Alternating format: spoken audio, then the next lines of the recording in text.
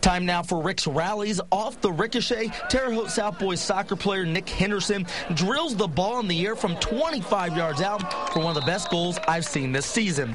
ISU wide receiver Bryant Kemp was in the right place at the right time. Off the tip, the ball lands right in Kent's hands for the touchdown. I've always said it's better to be lucky than good sometimes. That is it for this week's edition of Rick's Rallies. Keep hustling and making the plays because you never know when the camera will be on you, and you could be part of the next Rick's Rallies.